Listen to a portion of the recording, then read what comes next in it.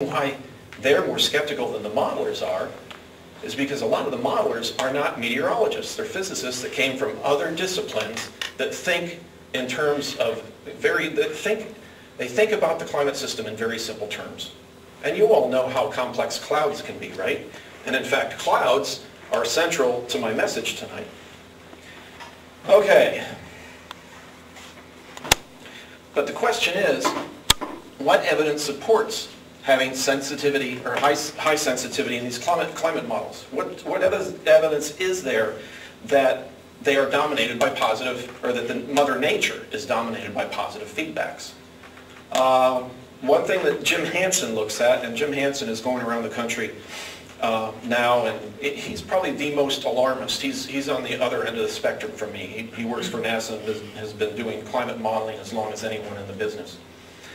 And he goes according to the geologic record or the ice core record. And I thought this was the most effective part of Al Gore's movie, An Inconvenient Truth, was where he had this huge stage prop on the stage showing what is thought to be 500,000 years, close to 500,000 years from the Antarctic ice core from Vostok Station of variability in temperature over hundreds of thousands of years, variability in carbon dioxide over hundreds of thousands of years. And obviously the two go up and down together, right? And then Al Gore is up here on this man lift. There he is, right up there. So here's the historic record of CO2 from the ice core, and look where we've got it now. And here's where it will be later this century. And the implication is clear. You know, if CO2 and temperature go up and down together, then we're in big trouble. I mean, if that's really what's going to happen here, we're screwed already, you know. Except that what Al Gore doesn't tell you is that he is assuming that a certain causation, a certain causative mechanism is going on here whereby carbon dioxide increases lead to temperature increases, because that's what we've got going today. Global warming theory is that the CO2 we're putting in the atmosphere will cause warming, okay? Well, it turns out that all of the people that work in this field, clean the air filter. Let's just ignore that big square thing in the middle. The people that work in this know that the temperature and carbon dioxide have on average an 800-year time lag between the two, with the temperatures occurring before the carbon dioxide changes.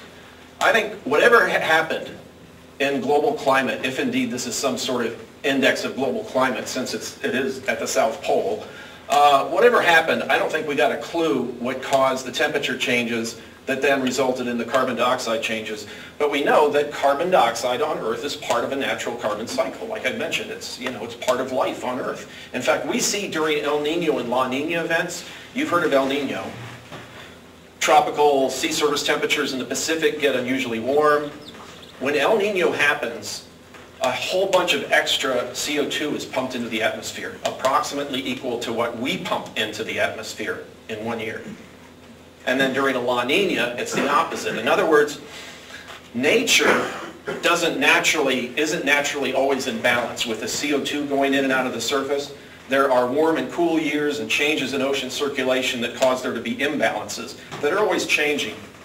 But anyway, I don't think we can use this record, even though Jim Hansen relies on it. I don't think we should use this record as an argument for what causes what, especially with the time lag that's involved. You know, the causation appears to be in the wrong direction. My view is that we should be analyzing how the climate system behaves today and how sensitive it is, what the feedbacks are in the climate system today.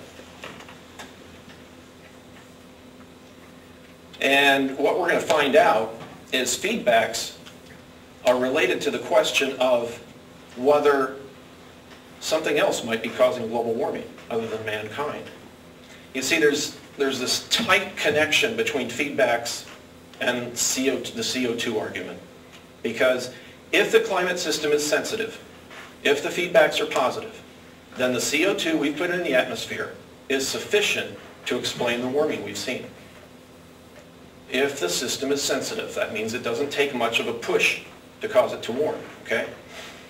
If the climate system is insensitive, if the feedbacks are negative, that means the CO2 we've pumped into the atmosphere isn't nearly enough to cause the warming we've seen in the last 100 years. And there must be some sort of physical mechanism at work. And that's what I'm going to show you evidence of. Well, to figure out this, how sensitive is the climate system question, we measure feedbacks from satellite data. I'm not the first one to do this. It's been done by other people for years using different satellite data sets. This is what I spend most of my time in now, is both observationally and based on theory, understanding what Mother Nature is telling us about feedbacks. What we do is we look at year-to-year climate variability, whether it's El Nino and La Nina, or some years are just warmer than other years. And, for instance, during a warm year, how do the clouds change? You know, are there fewer clouds? Are there more clouds? And we try to back out what the feedbacks are from that behavior. Okay? This is the Aqua satellite that we launched in 2002. I'm the lead scientist on this hood ornament up here. This thing spins and it measures all kinds of things on the Earth's surface. It measures Arctic sea ice, sea surface temperatures, even through clouds. It measures rainfall over the ocean. It measures wind speed at the surface of the ocean. All kinds of stuff. Very versatile instrument. Satellite also has a number of other instruments that measure cloud properties, for instance, and also measure the radiant flows of energy in and out of the Earth. Now this is key. Global warming is all about this energy imbalance we've got on the Earth because we're pumping CO2 into it. There's two kinds of energy flows going in and out of the Earth. Sunlight, you're all familiar with, right? That's the source. But you may not know that for all the sunlight that's coming in, on average, there's an equal amount of infrared radiation escaping to space. The temperature remains constant if the amount of energy coming in equals the amount of energy going out. It's the same thing, and I've never used this before, but I'm going to try it tonight. You heat a pot of water on the stove. But I'm going to tell you, the pot of water does not heat up because you're pumping heat into it from the stove. You're looking at me like I'm crazy. What happens if you put the stove on low? The water heats up, but eventually, after 10 minutes, let's say, the water stops heating up. You're still pumping heat into it from the stove, let's say if you put it on low, with a gas stove, let's say, so it's always on, doesn't switch on and off, on and off, on and off. You're still pumping heat into it, but the temperature stops going up. And the reason is because temperature doesn't change based on how much heat you put into it or take out of it. It has to do with the balance between energy going in and energy going out. The water stops warming up at the point at which the amount of energy absorbed from the stove equals the amount of energy lost to the surroundings from the pot of water. So it's an energy balance question. This is like the pot of water. And what we've done, the extra CO2 keeps some of the infrared from escaping, traps more of it in the lower atmosphere, okay? It's kind of like putting a lid on the pot of water, but not that dramatic. The pot of water will heat up more with the lid on it, but eventually it'll settle out at a new temperature, a new warmer temperature. Exactly the same thing in terms of energetics. Okay, what we do with these satellite instruments is we measure these different flows of energy in and out of the Earth. We measure cloud variations. We measure surface temperature variations. And like I said, we're trying to figure out how does the climate system respond when Mother Nature is causing climate variability. You know, we're looking for clues. Well, what I did, and this is work that has just been submitted for publication, I took our 5 years of good NASA satellite data, our most recent data, most accurate, and computed how the reflection from clouds changed, averaged over the Earth. Okay? Depending on temperature. So for instance, when it warmed up, did the reflection from clouds increase, which would be a negative feedback, or the other way? Well, all of the climate models, this is feedback down here. Okay, this here is, this axis is feedback. Over here is negative feedback. To the right of the line, to the left of the line is positive feedback.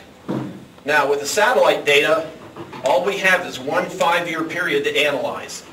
And this is the number I got out of it for a feedback parameter. This is for infrared, by the way. Red line means infrared. The satellite measured this, but out of these 18 climate models, you can run a climate model forever.